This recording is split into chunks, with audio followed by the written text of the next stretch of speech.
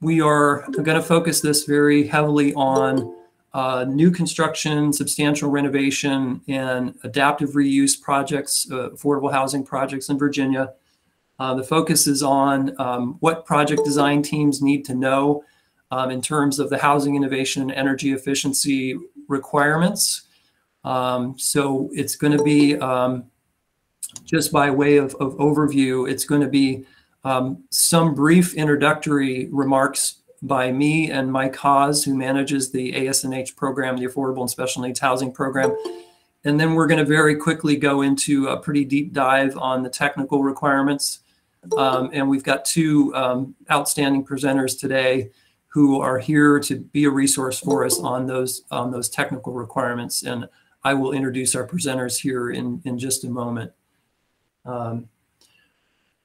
So I wanted to also mention that I think, as I put in the chat, we will have the slides and we'll have the recording available on the Housing Innovations and Energy Efficiency website.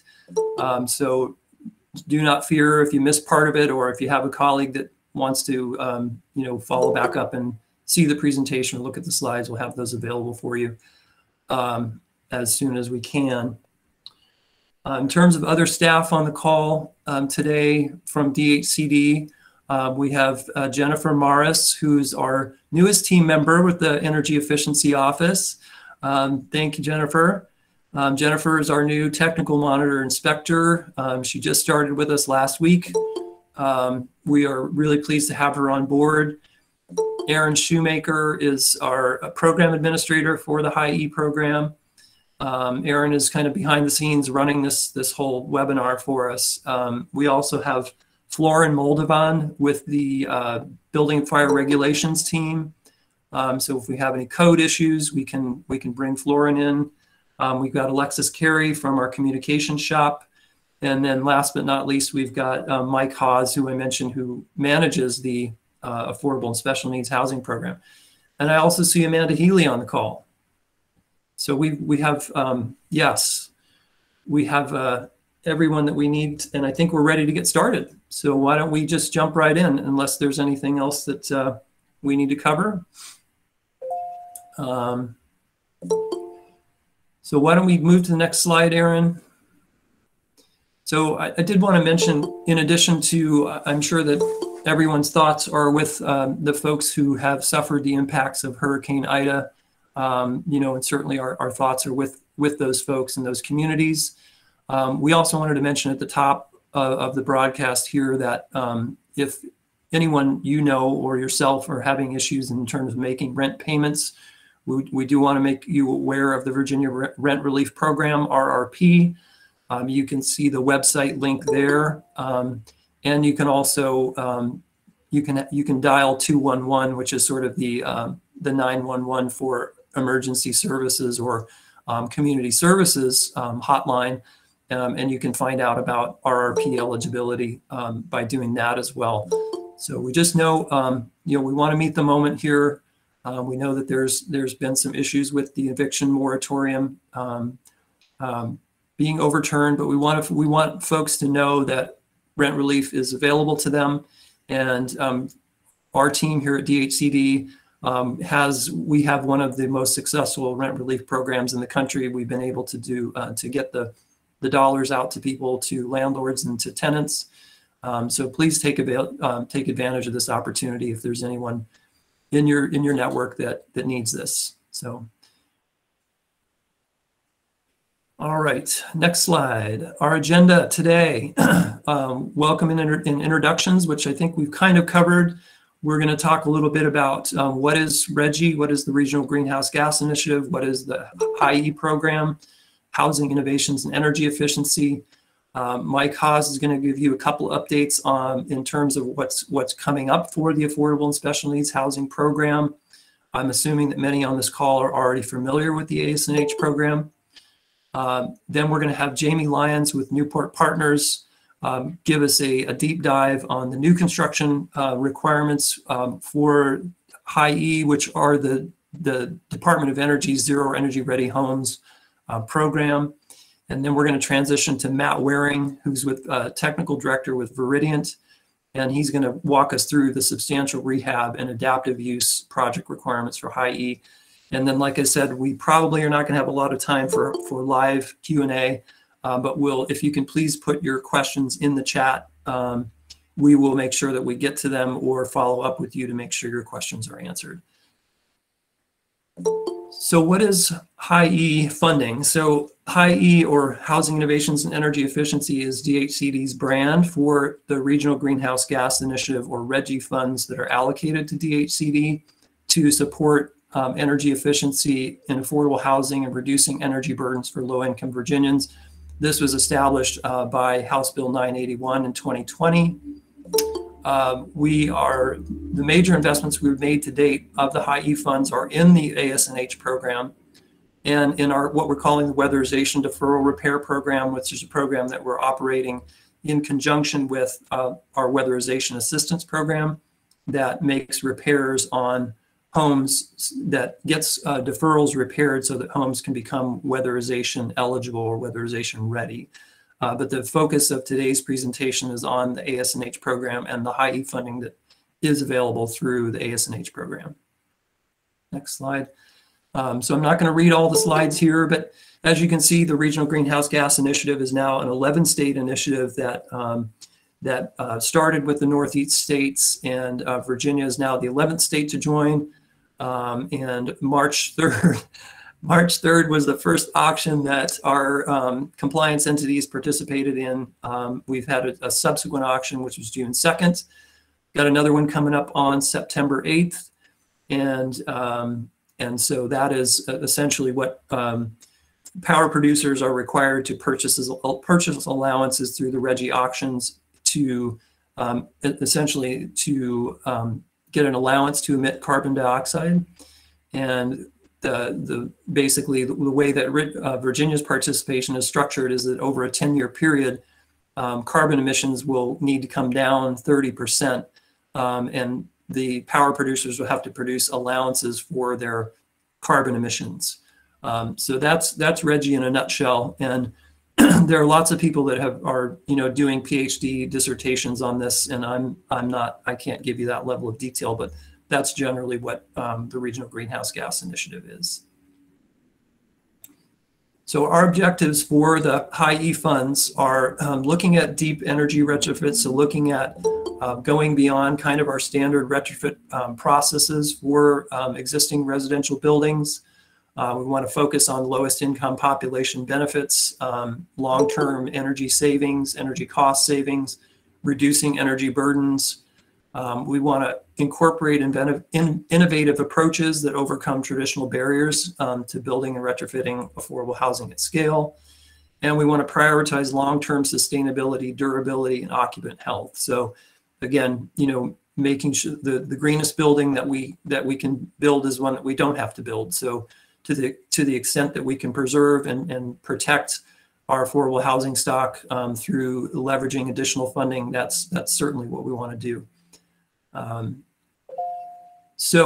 want to give kudos to our stakeholder advisory group. We have a 15-member advisory group that has been representing a number of sectors, as you see here. And then we've convened that group 7 times, and we'll be meeting again later this month.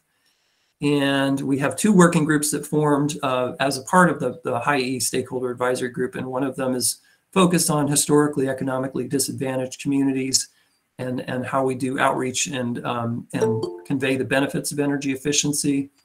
And then we have an energy data work group. And the next slide is to particularly call out the folks that worked with us on putting together the requirements for the HIEE, additional HIEE requirements for the ASNH program. And so Casey Bliley with Viridian, Jonica Casper, Community Housing Partners, Chelsea Harnish with Virginia Energy Efficiency Council, Sunshine Mathan with Piedmont Housing Alliance, and Adam Stockmaster with TMA Development were really the folks that rolled up their sleeves and helped us out in getting this sort of specification ready.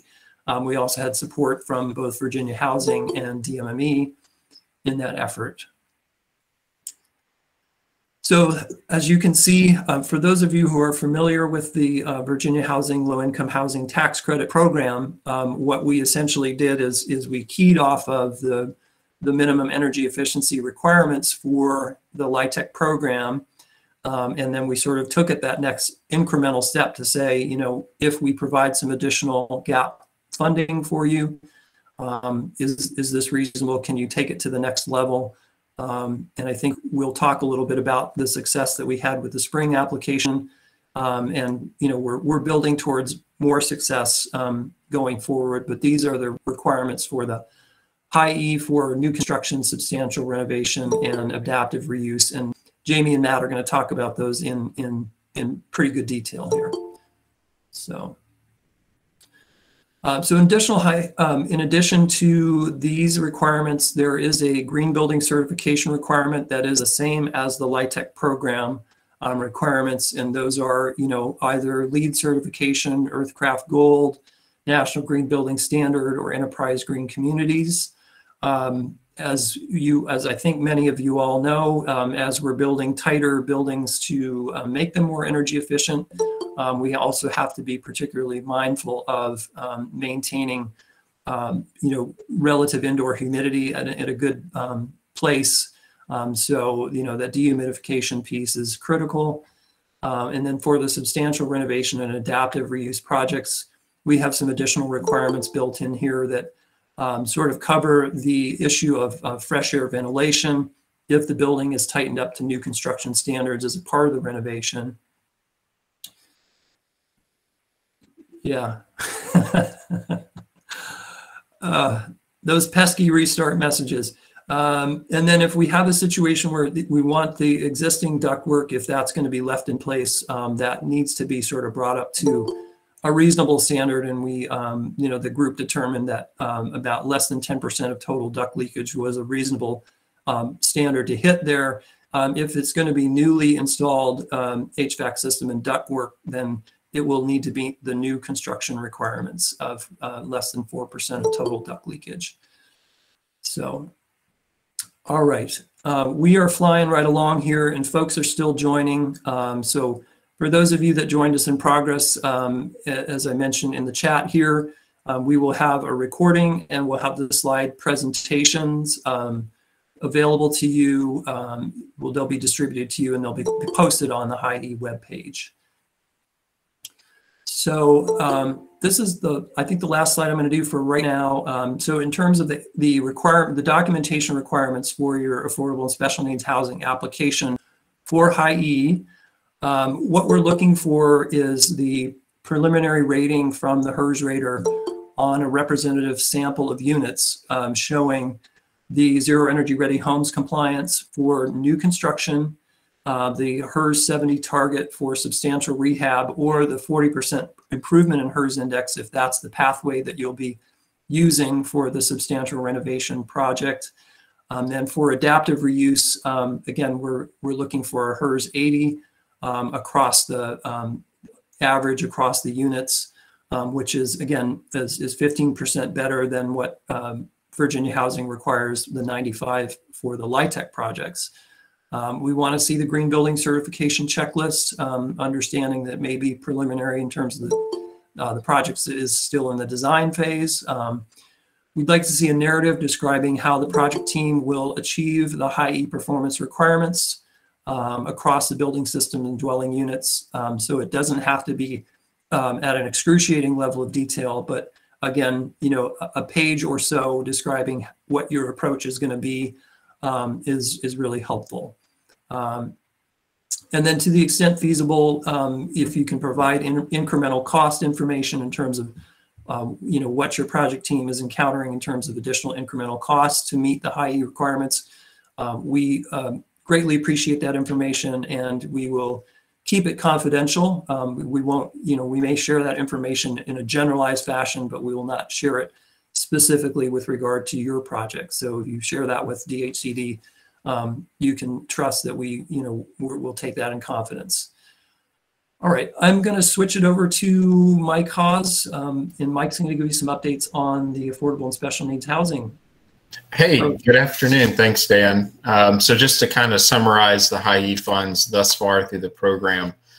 So as many of you know, and some of you came in for funding in last April, our last Affordable and Special Needs Housing round, we had 7.2 million in HIEE funds requested across about 14 projects.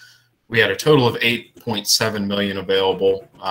Of those projects that came in, we were able to award 11 projects. So about 5.96 million HIEE funds were obligated, totaling to about 700 dwelling units to be preserved or produced, and that would meet the HIEE requirements. Our next upcoming round, and there will be a little bit more information on this later, is October 2021. For this round, we envision having 27 million available on HIEE. That will include, of course, 60% of the June 2nd proceeds and projected September 8th proceeds, plus the additional 2 million carryover from the spring round. Some just general information on the Affordable and Special Needs Housing Program. So right now we have on our schedule the How to Apply webinar will be September 14th. For 1 to 3 p.m. An invite will be going out shortly within the next day or two with the meeting details. For those of you who have not been on that before, generally speaking, it's a walkthrough of the Affordable and Special Needs Housing application, in which we discuss the program, go over any changes that may be going through with the program in the upcoming year. And also, we give some detail on the traditional funding sources, which have been the Home National Housing Trust Fund, Virginia Housing Trust Fund, and Permanent Supportive Housing pot of funds. So our anticipated amount for the next fall 2020 round, really the next year, is 84 million. For those of you who've been through it, you know that we half that amount for each round. So we have 2 rounds. It's a biannual application. We have an October round, which we're discussing here, and then we have a spring round tentatively set for March 31st. That equals out to about $42 million per round. And then just important to note that in order for a project to receive a HIEE award, it must score and be funded with a traditional source of affordable and special needs housing. So you must either gain a Virginia Housing Trust Fund, National Housing Trust Fund, or Home Award in order to open up access to the HIEE funding. And there'll be more information to come out in September 14th, so stay tuned. Great. Thank you, Mike. So let's get into the presentations today. Remember, please go ahead and put your questions in the chat so that we can make sure that we cover them. If we don't get to them today, we'll follow up with you and make sure that we do get that information out to you. But I'm very pleased to introduce our 2 presenters today. Jamie Lyons with Newport Partners. Jamie is Jamie's company, Newport Partners, is the implementation contractor for the U.S. Department of Energy for the Zero Energy Ready Homes program.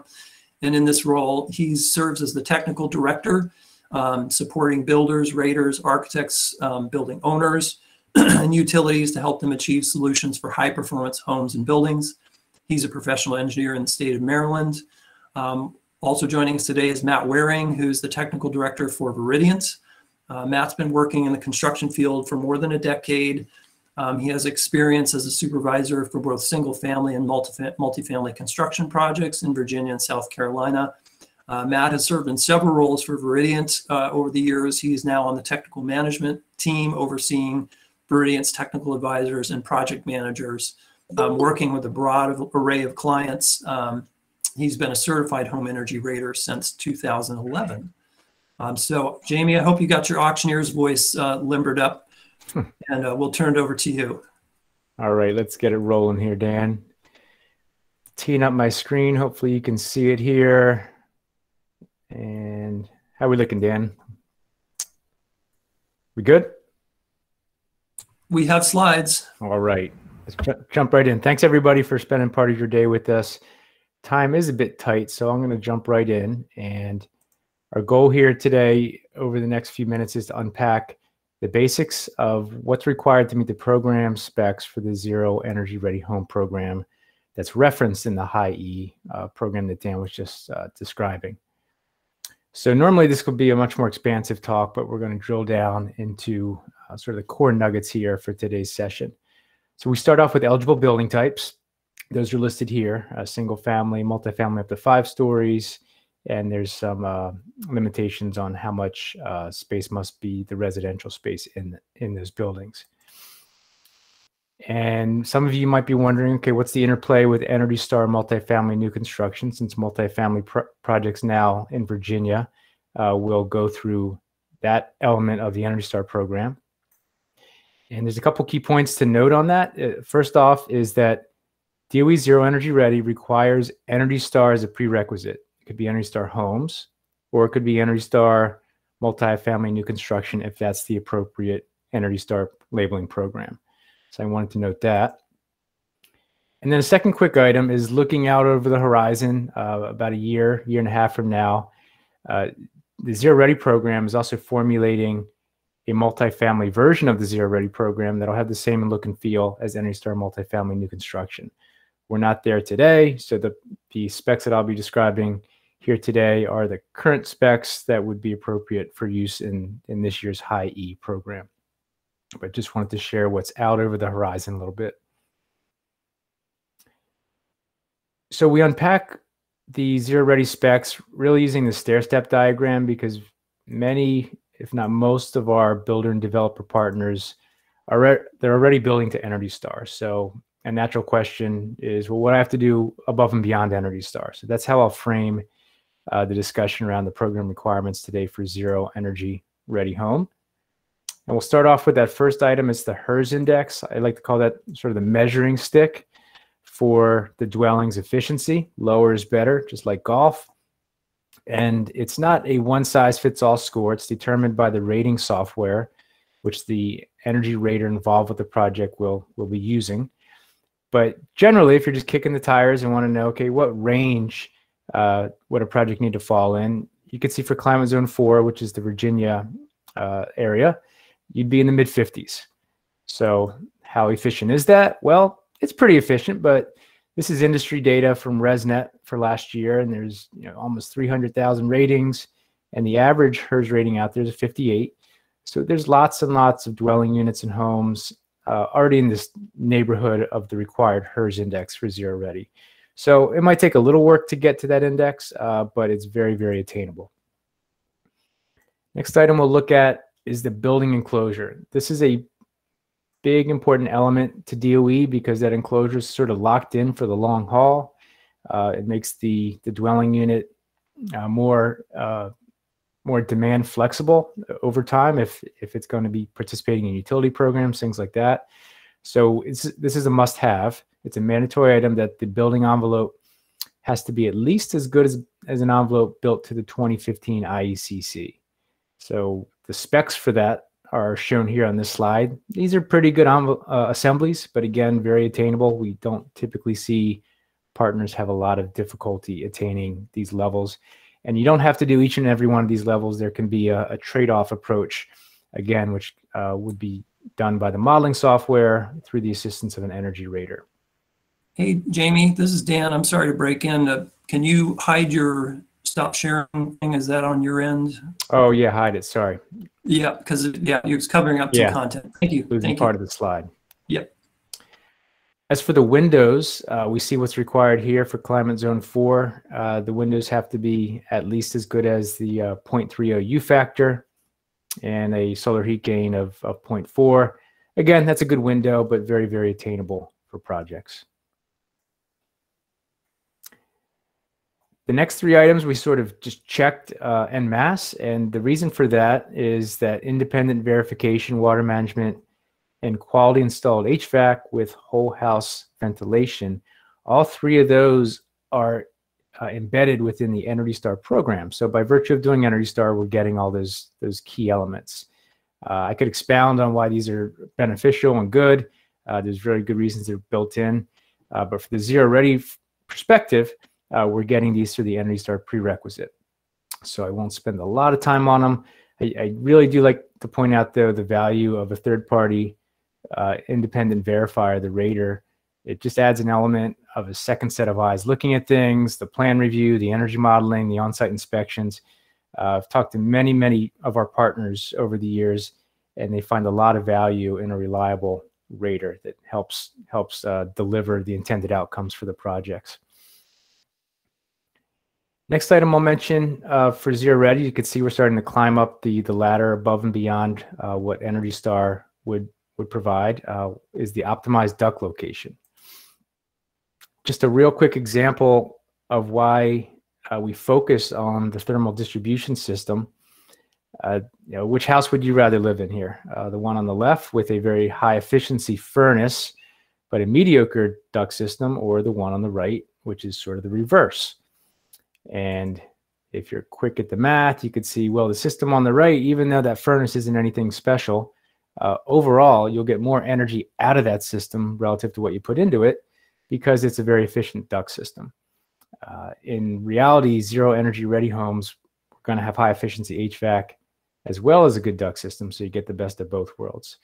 But the duct systems are a key element because, again, they're sort of built into the dwelling and the home. They're going to be there most likely for the life cycle of the unit, so it's important to get them in a good location. So within the Zero Ready specs, there's a sort of a toolkit of different location options where the duct systems can be located, and those are visualized here with some of these graphics, and they're spelled out in a bit more detail in our specifications. So the takeaway here is keep in mind that the duct system needs to be designed such that it's not located in a totally unconditioned severe space like an attic. And the same goes for the HVAC unit itself. Next item we'll touch on is the EPA Indoor Air Plus certification. I think Dan mentioned in his opening remarks the importance of not just the energy efficiency of affordable housing, but also the healthy indoor environments. And our program believes very strongly in that it's efficiency, but it's also performance. And the indoor air quality element of that performance is delivered to our program by projects complying with Indoor Air Plus. You can see here that just by being part of an Energy Star program, you start checking the boxes on some good things for indoor air quality. HVAC is correctly sized, for example. There's ventilation requirements in Energy Star. And then Indoor Air Plus builds upon Energy Star, and it adds provisions for these other items that are listed here that I'll quickly walk through so you get a sense of what they encompass. So for projects located in Radon Zone 1, and I'll show the map here in a moment, these radon-resistant construction measures are required, and they're illustrated here. They're fairly basic. Essentially, this is a passive radon mitigation system. And a number of these items we mentioned, you're also going to want to do them for moisture control. Radon test kits are not required. And one other thing I'll mention on the radon is that the Indoor Air Plus program docs, they actually reference a multifamily design standard for radon, so that some of the questions that pop up on radon mitigation systems for multifamily are addressed in that document. So it's a good resource to be aware of. And as we could see, the Zone 1 counties based on the EPA radon zone map are the darker red ones. And it looks like Virginia does have some counties in that radon zone. So this is something to keep an eye out during the design phase. Moving on in the Indoor Air Plus program requirements, screened openings to prevent pest intrusion. This is basically built into the code, but it's called out in Indoor Air Plus because it's an important measure, and you get that accountability that someone's looking for this item and checking it off on the list. Low emission materials is a really critical element of Indoor Air Plus. We're building these dwellings tighter and tighter, and that's great for energy efficiency, and it's good for comfort. We don't have draftiness. At the same time, though, we need to be mindful of what kinds of materials we're putting into the units, and if they're off-gassing a lot of harmful pollutants, we want to avoid that. So the good news is there's a huge variety and array of low emission products out there in the marketplace now, and they're recognized by a number of different third-party labels and certifications. Like up here, we have the Kitchen Cabinet Manufacturers Association. CRI has labeling for carpets and padding. So within the Indoor Air Plus program, they focus on 4 different categories of products that you see here: the cabinets, the pressed wood, paints, and carpets. But there is a lot of jargon. There's a lot of third-party certs. So several years ago, we worked with Indoor Air Plus, and they generated like a little cheat sheet, which is shown here. It's a really nice resource available on their site, and it's a great guide to what do you need to list in your specification requirements for the carpeting, for the kitchen cabinets, etc. So there's lots of these products out there, and this is a nice little guide to how to specify them without having to learn everything from scratch. Indoor Air Plus also requires CO alarms and policies for environmental tobacco smoke in the public areas of multifamily. On the CO alarms, these are just code minimum requirements, but they're bundled into Indoor Air Plus because of their importance. We often will call the duct system of a house the lungs of the home. So we want to keep those lungs out of garages where they might entrain pollutants and spread them into the living space. This particular house has really big lungs, and we want to keep them out of the garage. Building cavity ducts, I would guess they've been restricted by Virginia's energy code for quite some time. But just in case, they are also prohibited for use based on Indoor Air Plus. High capture filtration, Indoor Air Plus, and therefore the Zero Ready program require at least a MERV 8 filter for the central HVAC system. This value will be moving up in the not too distant future to something closer to 13, but right now it's still at 8. So that is a real quick tour through the indoor air quality provisions that are part of Zero Ready. And the next item we'll move up to is the energy efficient components. And so we tee up this discussion by simply recognizing buildings that might have been built 10, 15, 20 years ago used a lot more energy. And a big slice of that energy, more than half, was typically heating and cooling. And now dwellings based on just minimum energy code and then more advanced programs are using less energy. But we've seen this shift to where the heating and cooling, because of better insulation, better air sealing, that portion of the overall budget has shrunk. And you have these other components like lighting, appliances, hot water, and plug-in loads becoming a bigger piece of the puzzle. So from the Zero Ready home requirements, we have this laundry list of Energy Star appliance requirements. So it's refrigerators, dishwashers, clothes washers, and you notice the asterisk where installed by the builder. Energy Star certified fans. The bath fan, I always point out, is a more efficient fan, so you save some energy, but Energy Star fans also have a sound requirement, so it's got to be relatively quiet, which I think is a beneficial thing for moisture control and the fan actually getting used. At least 80% of the lighting has to be Energy Star certified, CFL or LED. And then we have a couple different options to make hot water systems efficient. You can do one or the other, A or B. The first option, A, is listed out here. It focuses on the plumbing layout. And the thing we want to avoid is having like a mile of plumbing between the water heater and the furthest fixture, because you waste a lot of energy, you waste a lot of water with that kind of a layout. I won't go into the details here, so we can keep it moving, but these are spelled out in the program specs. Basically, the design pathways that allow our partners to achieve an efficient hot water layout are listed here. It's either a wet wall, a smaller diameter manifold home run type of system, or an on-demand pumping system. All three of those reduce the amount of stored hot water we have between our hot water source and our fixtures. And in the multifamily setting, if it's a central system, there are some specific provisions for how that on-demand recirc for that central system should work. And they're noted here. That was option A. Option B, we don't focus as much on the distribution. Instead, let's get the water heater itself to be efficient. So if it's gas, that's going to mean a tankless. If it's electric, it's going to be the heat pump water heater. Let's make the fixtures themselves efficient. So we have water sense shower heads and bathroom sink faucets. And then there is a backstop. The stored hot water volume and the piping between the hot water source and the fixture can be no more than 1.2 gallons. That's a decent distribution system. That's not that hard to achieve. So that's the A or B on getting efficient hot water within the units. And the last item I'll mention is the solar readiness component of zero energy ready homes. So it's about a half dozen measures that set up a home or a dwelling unit to more easily accommodate solar at some point in the future. It's documentation of the roof load ratings. It's running conduit from the roof area down to the area of the electric service panel. It's dedicating some area around that panel for a future inverter. And it's reserving some space within the panel itself to tie in a PV system in the future.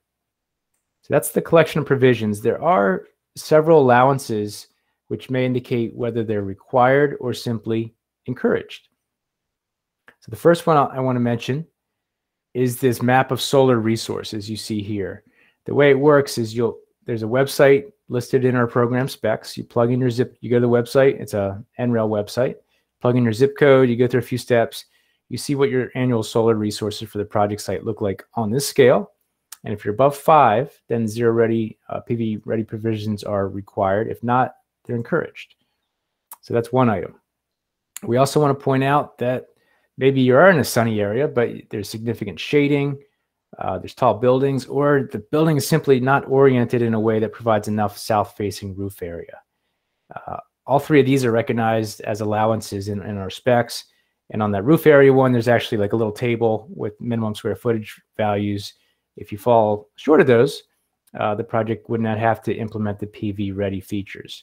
It could still, however, qualify for the program. Another key point on multifamily is that not each and every dwelling unit must be made PV ready. That's an option, or the common space electrical service can be made PV ready. So a few nuances to note how PV ready would apply to multifamily. And I'll just take a few minutes here to wrap it up. As Dan noted, there are some other green building certification requirements involved in the HIEE program. And I just wanted to share a couple slides quickly. I won't go into the details, but the main takeaway is that there's a good bundle of points for Zero Ready within Enterprise Green Communities in their 2020 guidelines. And you can see some of the details here, and we'll share these slides. And the same is also true on Lead for Homes version 4. As you might imagine, there's a significant amount of overlap. And LEED has actually issued this interpretation ID listed down here at the bottom, which explains in more detail how certifying as Zero Ready checks the box on quite a few of the points required for LEED, including many of the prerequisites in the energy and atmosphere, as well as the indoor environmental quality sections. So just file those away. And then it's just a few steps, few points on getting started. We'll often get questions. Well, how do I get involved? How does a project get certified? It's important to note that developers, builders that are already working with the Energy Star program, there's a whole lot of symmetry with Zero Energy Ready Home. It's generally going to be the same radar network, the same modeling software, and the same process of plan review, modeling, and site inspections. So there's a really good head start for project teams that are already familiar with working in the Energy Star environment. And then as far as becoming a partner and getting started, there's an online partnership agreement. If builders and developers are looking for verifier partners, we have a listing of verifier partners at the Zero Ready website. You can go there to check out some possibilities. There's no pre-registration of projects, no program certification fees. We've seen a lot of success in our partners that use an integrated design process where they bring in the trades earlier on. Then that rater verifier does the plan review and site inspections. Actual project certification is generated by the Energy Rater's modeling software once it's uploaded to the ResNet building registry. And then builders are credited with the certified homes that they accrue on the DOE website. And from there, builders can participate in the annual awards program and really leverage a lot of recognition opportunities. We can have that discussion on a different day. So with that, I'll just leave it off with the website. I think one of the key resources here this group might be interested in is taking a look at the program specifications. They're listed there. You can become a partner. You can see literally hundreds of project examples. Each of them has a profile on the DOE Towards Zero, the marketing toolkit, and a whole host of recorded webinars. So with that, I will stop sharing, Dan, if that sounds good, and I'll hand it over to Matt Waring of Viridiant, who's going to cover the requirements that pertain to substantial rehabs and adaptive reuse projects. That's right. Thank you, Jamie. Fantastic. Matt, the floor is yours. All right.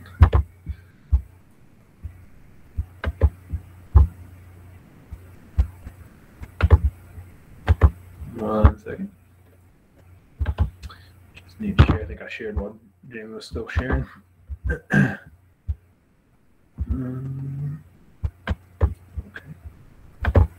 Gonna share my entire screen, and then you might all see yourselves quickly. All right. Do you have my slides then? Yep, Matt has come up. Yep. Okay. Oh, oh, we Sorry. lost. Sorry, that's my fault. I didn't want everybody to see the. I'm sorry. What's it down here? Didn't want everybody to see this button. All right. Cool. Here we are. Thank you. I have that. I know I'm sharing. All right. Can you see them again? Yes, we can. Okay, great. Thanks. Jamie, thanks so much. That was an excellent presentation. It was really helpful for me as well as a rater. So I really enjoyed that. And I appreciate you all having me, Dan. Thank you for having me today. I'm Matt Waring. I'm with Viridiant. I've been with the organization since 2011. The organization Viridiant, in its former iteration, Earthcraft Virginia, was around has been around since 2006. I've been a rater since 2011 when I joined the organization.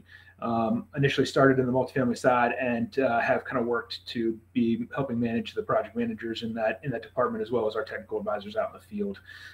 Definitely spent some time swinging a hammer as a young man. I'm glad I don't have to do that any longer, but I think it helped kind of day to day. Was a ResNet QAD, so that's just a little bit about me.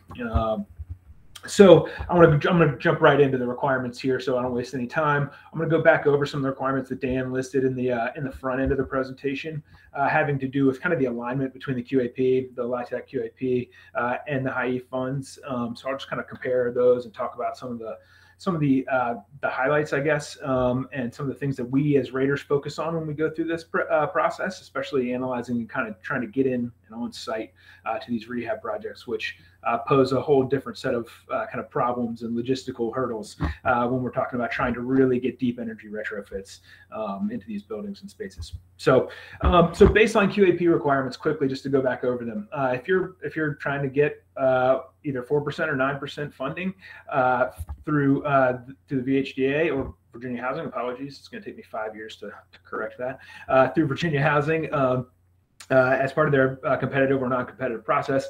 As a renovation, your baseline requirements are either a 30% improvement in the HERS index over the existing conditions. I think it's a weighted average of HERS 80 across the entire development. And if you're adaptive reuse, you're looking for less than or equal to a HERS of 95 across the development.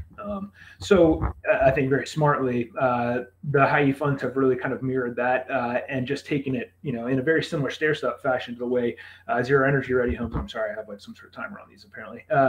The way Zero Energy Ready has kind of stair-stepped above Energy Star, very similarly, we have just kind of stair-stepped above those Virginia housing requirements here. So requiring a 40% improvement in HERS or less than or equal to a 70 across all units based on where the wording is. So that means every unit in the development has to be 70 or less HERS. And for adaptive reuse, then we're looking at an 80. So definitely an increase there in both categories in efficiency and stringency. And that level 40% obviously is a pretty drastic step up in overall efficiency of the development. So just quickly going to go through some of these requirements, talk to you about these requirements, then I'll go into kind of how we have handled these on our end as we've been getting inquiries in these first couple rounds. So, that optional QAP points are, you can get 10 additional points on the current application for pursuing one of the green building programs. And HIEE has mirrored that as well, calling out the very same or similar green building programs and for renovation. So I think that was smart. I'm sorry about the auto advance here. That was something I should have checked. Interestingly, I think that makes a lot of sense to just kind of tack on and mandate this. We've seen a lot of projects come through in the renovation realm in the past couple of years that are only really pursuing that HERS 80, that kind of very baseline level for Virginia housing. And so it's smart to just kind of really carrot people down the road to get this additional step, this additional green building program. And so you have options there. It's not one option. We obviously prefer Earthcraft in-house, and so I'm going to go ahead and just state my bias there as that goes. But we really prefer Earthcraft. There's a lot of alignment with the kind of initial QAP baseline requirements at the gold level. Earthcraft requires 20% at the certified level, 30% and 40% improvement at the platinum level. So working up in stringency and efficiency and improvement over the existing conditions in the different levels. NGBS similarly has a kind of a range in their levels, the highest being their emerald level, but they're looking for a range from 15 to 45% improvement over the existing conditions, depending on which level you're pursuing there. Enterprise is really looking for a HERS 80. They also have some less stringent requirements for things with like full masonry exterior walls, wall assemblies. So, full width brick and things of that nature. They actually have a little less stringent requirements, closer to 100 HERS index. And then there are pathways through LEED as well. So we see all of these. We've seen all of these coming down the pipe, and we are agnostic as far as that goes. We love any program that kind of, rising tide floats all boats. And so we really like helping you kind of execute on any of these pathways. We're obviously most familiar with the Earthcraft pathway, and I personally am as well. We see that fairly often.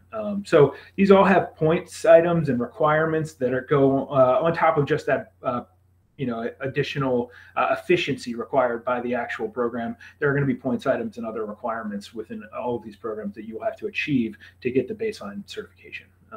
And so that's something important to remember. These may, while maybe the HIEE funding doesn't have specific requirements or avoid some specific requirements, these green building programs may come up and kind of buttress the HIEE funding requirements. So it's something to think about, something I'll hit on as we kind of work through here. So let's talk about everything that's kind of called out as you work through some of these HIEE requirements in the table that they provided, which I think is super helpful.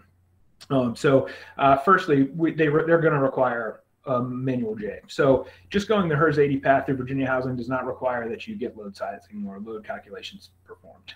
There's no requirement there for that. So it's a nice step in the right direction to say, okay, well, let's make sure we're right sizing. We're not just one-to-one changing out units. We see drastic oversizing all the time. And so it doesn't make a lot of sense to assume that the sizing that's gone into this rehab was correct the first time. We see in new construction, typically in the 8 to 1,100 square feet per ton range.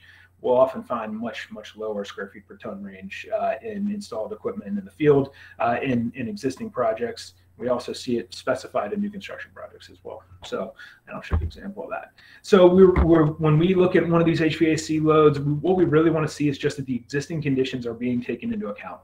Now, this is a pull out from a new construction project, but so you can see there are some pretty nice walls and roof assemblies and things of that nature. But we will look, and your raters should be looking to ensure that the actual components used to create these load calcs are what are reflecting the actual dwelling unit for which they're being created. So we don't want to see 8 people in a 3-bedroom apartment. This is a 3-bedroom unit, and so there are 4 people, as you can see kind of down here in one of the highlighted where we have people.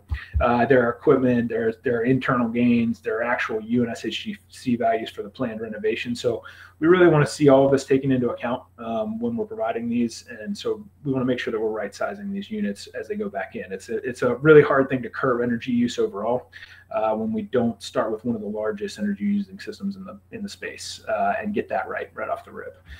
So we have a lot of back and forth with these items on typical new construction projects, and so getting them kind of completed for reno jobs, I think, is a nice step in the right direction. It makes a lot of sense, and so we, again, getting right-sized equipment not only helps curb energy use, but also improves humidity control in the space as well.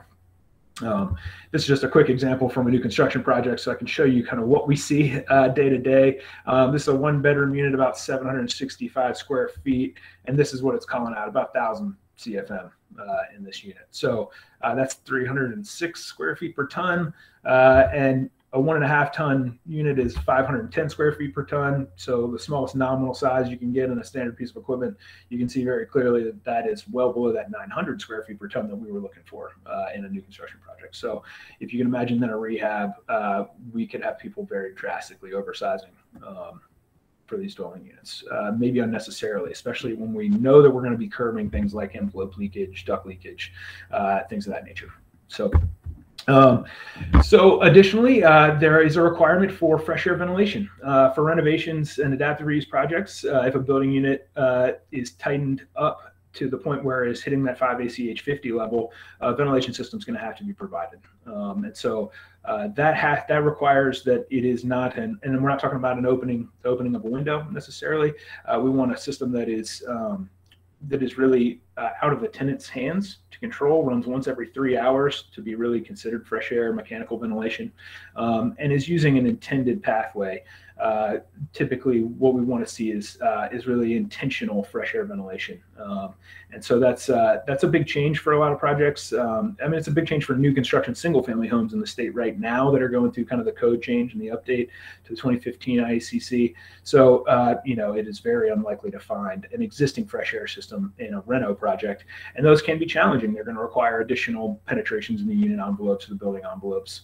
And so, they've called out some levels here, 62.2 versus 62.1, depending on your code and building type to be considered. And they want the more stringent of those, so to get these funds. So right here, I'm just showing a bath fan, a standard bath fan, a standard kind of air cycler G2K system, actually it's an air cycler is both a brand and a piece of equipment. And then just an ERV. So all these options work to satisfy that. There are also some options for large central dedicated outdoor air systems that have to be provided. Now, dehumidification is also a requirement of the program. It does not have any sort of caveat around building tightness. So we want to see dehumidification here. The one thing to note about the fresh air ventilation is that many of your green building programs will require fresh air ventilation. So even if you're aiming at 7 ASNH 50, maybe not that 5 ASNH 50, the green building program you're pursuing may then still require fresh air ventilation. So, in order to meet all of the marks, a little bit of an exercise in hoop jumping, but, and your HERS rater can help you kind of align all of these goals as well, your rater or your plan reviewer or whoever you're working with as a kind of green consultant. But, very important to understand both the requirements of your green building program that you're going to plan to participate in, as well as the HIEE funding requirements here. So, and they are different, right? And they will have different mandates. So, but dehumidification strategy, this is something that can be challenging depending on existing conditions. We've seen a lot of different ways to do this.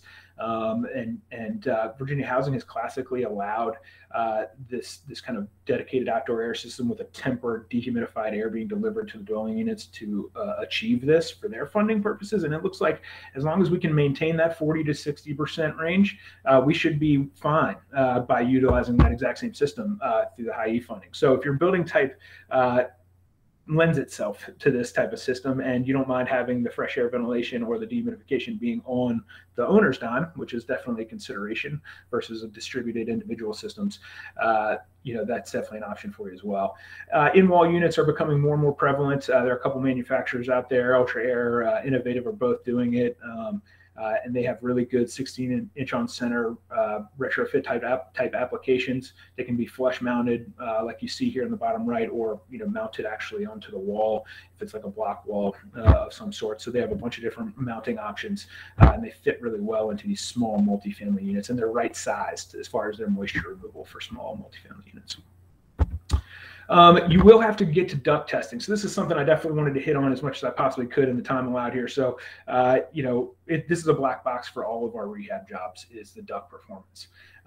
There are pathways here that would allow us to not get on site and still provide you with the HERS rating until the back end, until really we are at the until really we are at the back end of on testing. So like if we're in final testing and we're testing duct leakage and we're finding exorbitant levels of duct leakage, well, that's going to be a hindrance to you hitting your 40% improvement.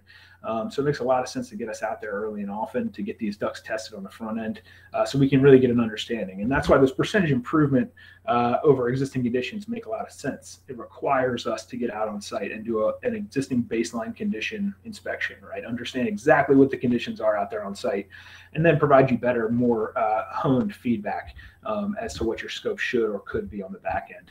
This is just an example of a project that we used or that we did preliminary duct leakage on 7 units.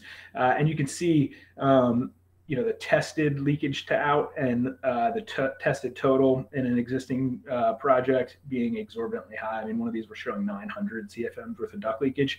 All of these were above 200 in the total duct leakage realm. So that's going to be well above the 10% that's required by the HIEE funding. And these are things that can really hurt you on the back end if we can't get in front of the issue. And often duct systems are just maybe not ignored, but inaccessible, and so have not been addressed. And in our typical rehabs, a lot of them are not addressed. So this is just to point out how drastic duct leakage can be with disconnected ducts behind bulkheads and things of that nature that we really can't see otherwise. You need to get a plan review and a preliminary rating. That's something that we provide all the time, and that we really have, since probably 2013, thought that it's an extremely important thing to get in front of teams as early as possible and provide preliminary home energy rating scores, or HERS rating, so that we can tell you exactly where you stand, and then give you sort of a roadmap, something to keep you between the ditches for what your scope development should look like.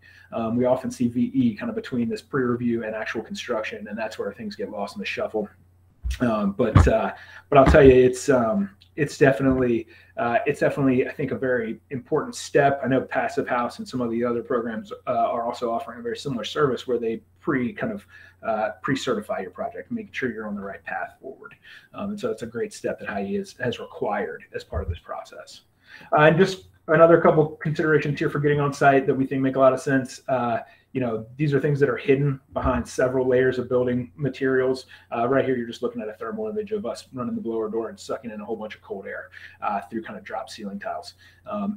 We never would have known that this condition existed until we started running the blower door, really seeing high leakage numbers, getting the IR gun on it, and then kind of tracking it back down to this knee wall area that was pretty much wide open to the space. So these things are not accessible. They're not obvious on drawings, but when we get out there and start running blower doors and really pulling on these units, we can actually find these things. And so it makes it even more important to really get out on site and get eyes on them. Even though, again, there are pathways through these programs that allow you to maybe avoid that kind of upfront testing, avoid some cost. There's a lot of things that these things really just help eliminate the variables on the back end. And then last thing I'll kind of hit on quickly here, because I know we're running up against it, but operations and maintenance, we are by moving existing buildings and changing the way they perform, increasing their performance by 40%, we're fundamentally changing the physics of how these buildings work. And so we may, while the drying potential of the building may be lessened by tightening up the envelope, we're going to become more heavily reliant on the systems in that building to actually control things like humidity. So if your bath fan has birds living in it, you're not going to have great bath ventilation out of your actual units, and therefore you could get moisture buildup in that space, especially if we're then taking it down to like a 5 ACH 50 realm or below. High performance buildings just need careful, consistent maintenance, and we are changing the way these buildings operate fundamentally. That's something that we have to keep in mind as we really kind of tighten down on them from an envelope perspective, a duct perspective. We have to be very careful about that. Quickly, just to hit on this is just something that we provided, just showing kind of where some HERS started, and then individual measures and how they affect the actual overall HERS score. Not only that, but how they affect the kind of annual energy costs. One thing I'll just note here is you can see fresh air ventilation is actually an energy penalty for us. It's for the health and safety of the occupants. It's not for the energy use of the building, right? It's for good indoor air quality for the tenants. But what we can do is run scenarios here that allow us to focus in on some of the most cost-effective items that really improve the energy efficiency and bring down that kind of, or increase the kind of percentage improvement overall from front to back on the problem. on the project. So this is just quickly for you. I'm sure you all can see this in your language, but just what's the carrot here? They're carrying you down the road. They're trying to bring you down the road to get to these better performing buildings. You get better IQ and health for the tenants, utility allowance incentives in addition to that, so we can help you recoup some of your money basically through utility allowances. Verdian, and there are several other people who provide utility allowances for these type of projects that you can really capitalize on as well. So as you improve their performance, you can really capitalize on that and recoup some of your investment. So that is it for me, and I'm going to stop presenting. I know I'm running right up against time here, Dan. So try to jump through that. I hope that was informative. I'll just stop talking. Yeah, that was great, Matt. And you and Jamie had a lot for us, and it was excellent. We really appreciate it. I think Jamie was actually able to respond to a couple of questions in real time. And so thank you, Jamie, for doing that. And I think there was a question about tankless electric water heaters that would meet the ZERH requirements. Jamie, do you have any light you can shed on that for us? So I missed that in the chat, Dan. Regarding tankless electric water heaters, there's two observations on that. They're not prohibited. There's no must-do mandatory water heater requirement in our specs. You might recall I showed A or B. You could focus on hot water distribution or focus on the water heater and water sense fixtures. So that second option would be off the table if a unit is using an electric tankless. It's not going to be as efficient as the program would require. You could use the electric tankless and focus on the distribution piece and meet that spec. The only thing you'd be left with is the energy performance of a tankless is going to trail what you'd get with something like a heat pump water heater. So likely you'd have to make up some HERS points elsewhere in the design. It's feasible to do it. You would just have to do a little extra legwork to make it work. Great, thanks, Jamie. I think there was just a clarification about enterprise green communities requirements there for points. So thanks. They were right, actually. Yeah, I don't know if we got that wrong or we looked at a draft, but yeah, it's 40 optional points. So it already still delivers a lot of overlapping credits, and it's against the backdrop of needing 40 additional points. All right. So there is a question here regarding is the renter only eligible for the program if the owner of their unit authorizes the weatherization work? Just to clarify, we're talking about substantial renovation and adaptive reuse projects. So these are deeper energy retrofits than are typically done by the weatherization program. So I don't know, Matt, I would imagine there is some sort of tenant approval process or owner approval process for any kind of project that's undergoing a substantial renovation. Yeah, absolutely. I'm not exactly sure what that entails, and I do know that whenever trying to get tenant data back out, so performance data, there is quite a bit of form requirements and acceptance of that whenever we're trying to get that performance data on the back end. So I'm unsure what steps actually have to be taken to move tenants out or do a tenant in place rehab. Yeah. Okay. Well, we can follow up on that question. Just I think the concern is regarding raising of rents, but again, since most of these projects are permanently affordable housing, there are some covenants with regard to rents that are in place. So I think we can follow up and get more information. So in the interest of time, we are after 1 o'clock. Jamie or Matt, are you available to stay on for a little more live Q&A? Yes. Okay. So folks, for those of you who do need to drop off for 1 o'clock engagements, please feel free to do so. We're happy to stay on the line. Thanks to everyone that attended. I think our attendance here was well up above 100, which was way beyond what our expectations were. So we really appreciate the interest, and we appreciate Matt and Jamie taking the time to really do a deep dive for us on the technical requirements. So I think we've covered everything that's in the chat. If there are any questions that you have for Jamie and Matt, feel free to unmute yourself and hop on the call, and we'll take a couple more questions here, and then we'll wrap up for the day. Thank you, Dan. Thank you, Matt and Jamie. I did have a question for Matt. You made a comment about taking the ventilation out of the hands of the tenants. I just wanted to get some background of what helped you come to that policy decision. Yeah, that's a great question. So that's not a policy decision.